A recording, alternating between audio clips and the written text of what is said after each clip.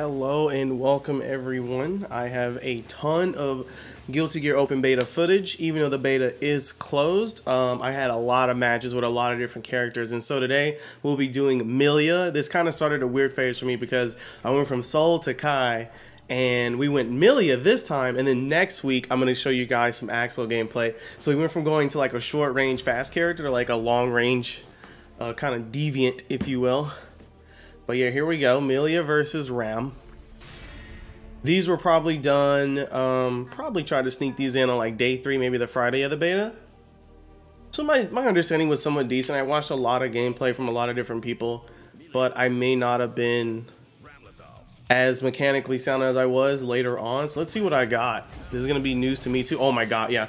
We lab this. Oh yeah. She can actually jump out of that there, but she didn't know, and that was probably safer for her to do anyway. We try to use close slash to like pop off. Oh my god, the immediate declaring respect. Ram's so good in this game. She could have definitely snuffed me. Okay, she's still gonna snuff me. So we got a corner with our mobility. Put her in the corner. Could have did more damage there for sure. Now we're just scared. We're backed up. We should have just stayed on. We don't get any value of backing up right there.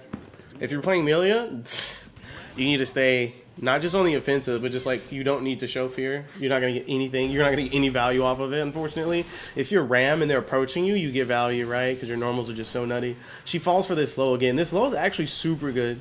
It's not the safest, but okay, we get the cross that time. There we go. Okay, there we go. So I need to use both the dashes.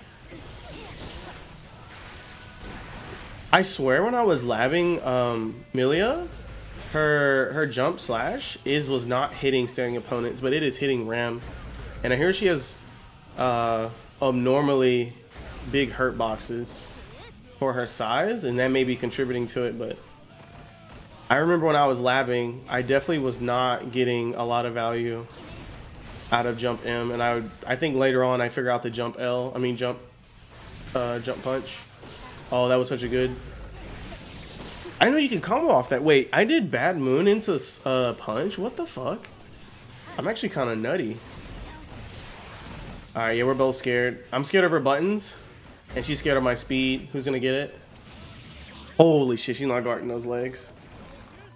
So yeah, if you space that the hair car correctly, it's actually safer than you think. It seems like a very hard committal move. If you can get the startup out the way, you're typically good. Now, off that counter hit, you actually get a lot. I don't think I do it here, because again, I don't think I'm the most mechanically sound. But if you get counter hit heavy slash, standing heavy slash, you can actually do her little command dash, her quarter circle back kick into close slash. Big knowledge drop there. I hope it stays for the retail version of the game, but it's actually, that's so good, so good. A lot of people may not know this, but like her standing heavy slash is really, really good.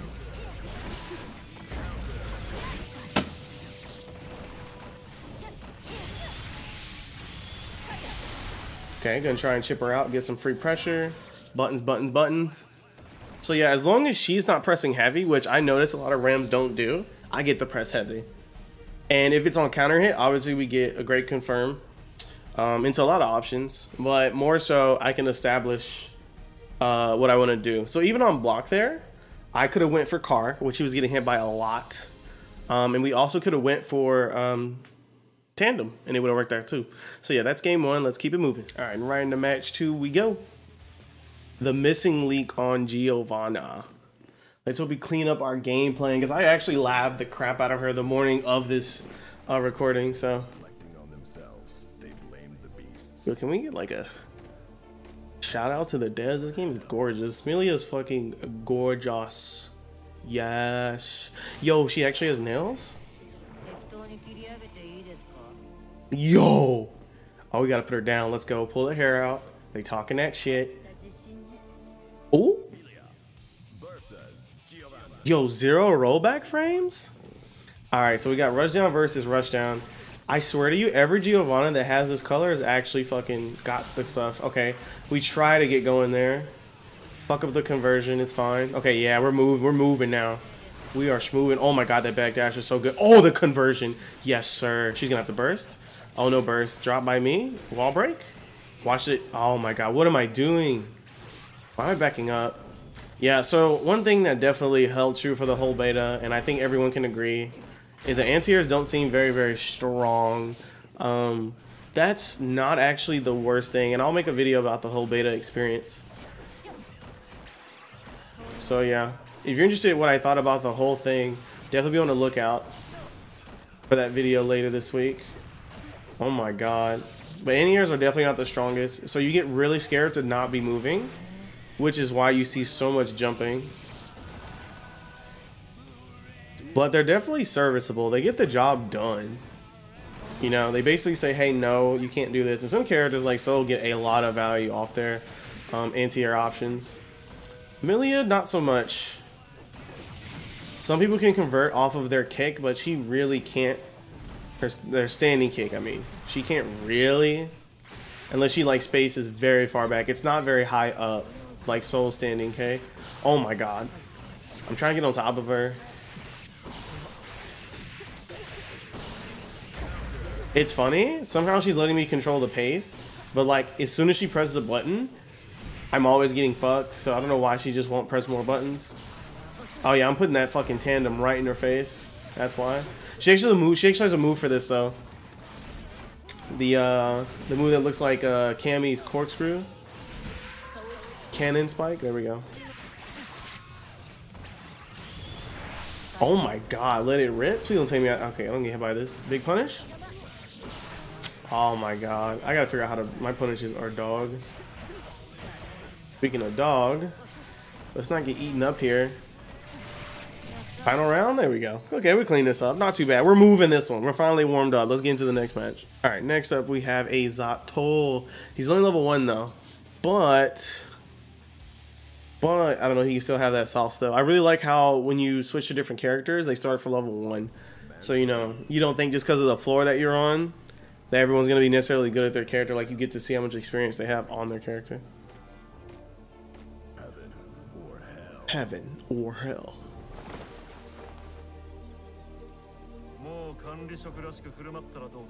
You should start acting more like a director. I don't know who the fuck you talking to, buddy. Here's my order. Yo, hit it.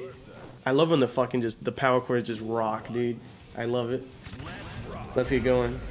There we go. Huge open, guys. Literally, the opponent can't even. They have to neutral jump or back jump that.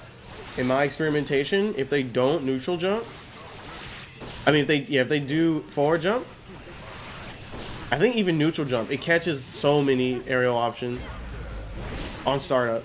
It's actually very, very good. Oh yeah, we're gonna smother this guy. Oh my god, this skin on him looks really nice though.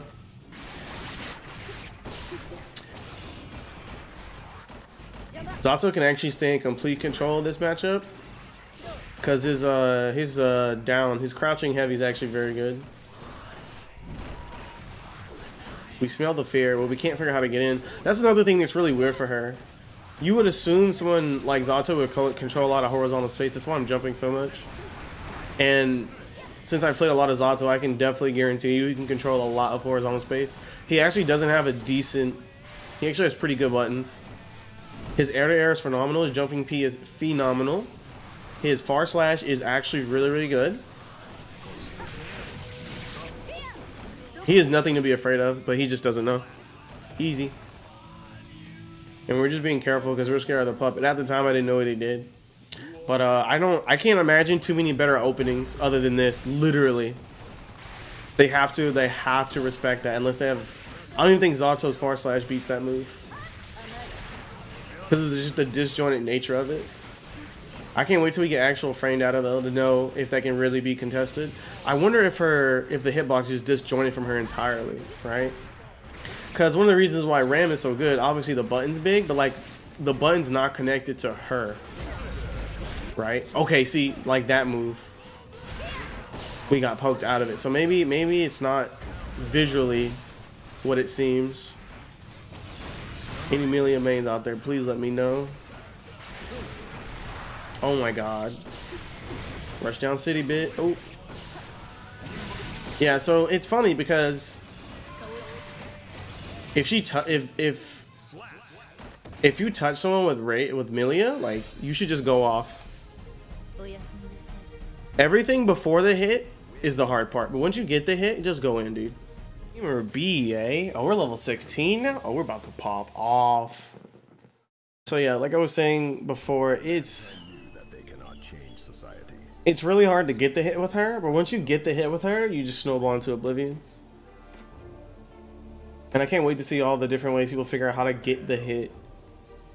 Oh, he's got the red skin too. Look at this fucking intro. Clean. Now a lot of different games will actually have like a little effect where the sun hits the blade right there, but since we're in the shade, it doesn't happen. Millia. I assume that's why it doesn't happen. It may just do that usually. It may just usually do that. I don't know. Anyway, I like that it didn't do it though. Look at this open. This open has worked on 3 people. Guys, I'm telling you, heavy slash is a great opening. Oh, we're in there. We're schmoving. 105 MS, and I guarantee you didn't feel like it. Uh-oh. Wait a minute. I say that, then we have some issues here. Okay. Okay. Okay. It's a little bit laggy. The rollback frames are fluctuating. There we go. We're stabilizing. Car. Yeah, Nago actually doesn't have very good reversals up close. So once you get in, he's pretty much screwed. He has to use a lot of gauge to really keep you at bay. There we go.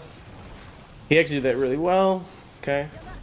Really big buttons. He is bleeding health though. Yeah, I should just play back here. Oh, he's lagging and I played back. So is he safe during the animation? Goto. Dude, people are gonna lab the flip out this game. I cannot wait, dude.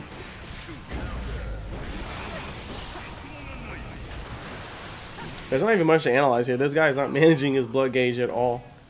He pretty much killed himself. I love how he can't die though. Look, he's just like fucking laying there staring at us. But you didn't know, if you didn't know, when he takes the mask off and his sword gets red and all that stuff, he basically is dying and he's gonna lose all his health. That's his penalty for using that blood gauge down there, filling it up. You don't need to know too much about it other than when the animation plays, he's losing health, so you don't necessarily have to approach. You let him come to you, which is probably for the better, because even though he's dying, he gets a ridiculous amount of damage off his normals and access to a really damaging super overdrive, if you want to call it that. I like calling them supers because they're super. All right, so his blood gauge is gonna fill up, right? He's doing way too many things. Oh my god, are we nutty? Am I this nuts? I'm not that nuts. I'm not that nuts. I should have did the other one. All right, big trouble by me. But look, he's just losing all his health. He can't die from it though. Night night. And you can kill a chip in this game, so we actually had a lot of options there to just get in there. We could have bad mooned, honestly, is what we probably should have did. Probably just should have just high jumped, air dash in, and blood moon. Giovanna is next in line at level 26. Okay, so you can see their little rank, and this is a 5th floor person. So let's see. Let's hope they have their mechanics together. Let's see what color Geo. That's really the determinant. Neutral color. Uh-oh, dude, that opening has worked on 4 people. If there's anything that you were going to take from this video, is that heavy slash as an open for her is very good. They either have to respect it or avoid it, and you cannot jump in on it. You have to just jump up and then air dash in, which should give you enough time to block. Okay, there we go. Good burst. You do not want what I was going to give you in that corner. So I'm pretty confident in saying that this matchup pretty much comes down to who controls the skies better. And it looks like the Giovanna understands this as well. Oh my god, they went for it 3 times. You've got to be joking. We should have RC'd. That would have been round. We should have RC'd in the full combo in the wall break. Would have been nighttime, 100%. She has no burst. We're trolling. We threw that round. That was such a free win. We won that round 4 seconds ago.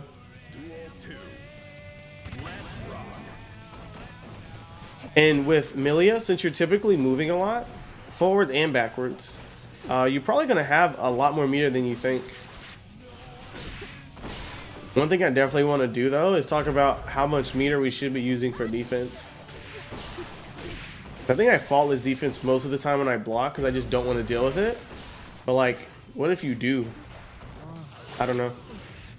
But it saved my life there. I got the pushback I needed to not get grabbed. Okay, we're punching our way out. No way that knee is plus. Okay, good block. I don't know why I responded with down slash. That's not good. Okay. Damn. We actually lost that? Are you fucking... Why didn't we press more buttons? She definitely understood the control of the air though. Alright, moving on. Yes, sir. The run back. I don't know why I let myself get smothered. Alright, let's hope I picked up on her strategy. I didn't open with heavy slash there. But I definitely should have. There we go. We heavy slash out. See? Such a good button. Alright, alright. There we go. I let her know. So that's another way to control this, guys. If you don't want to go up there, because you don't believe in your air-to-air game, just literally forward P. This is when you want to use it.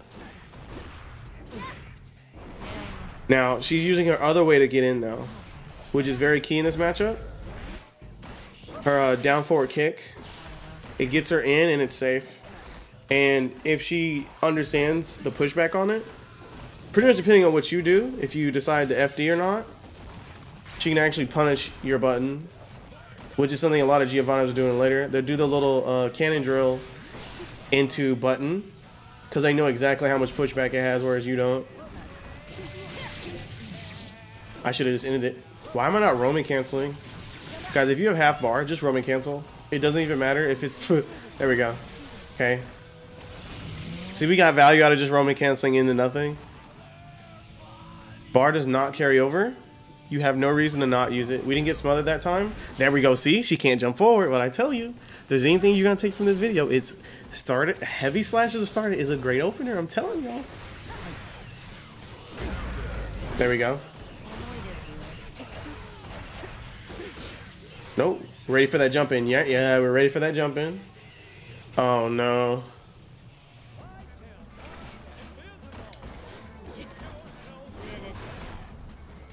Your shout outs to Arxis. Implementing rollback. I don't know why they're jumping in with punches like this, though.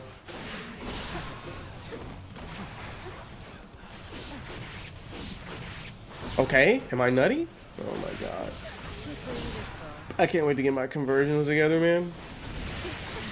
There we go. We mashed on the roaming cancel, unfortunately.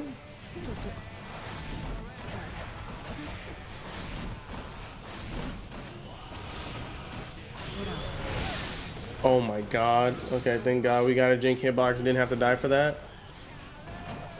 Alright, she's got 50%. She's got half a bar.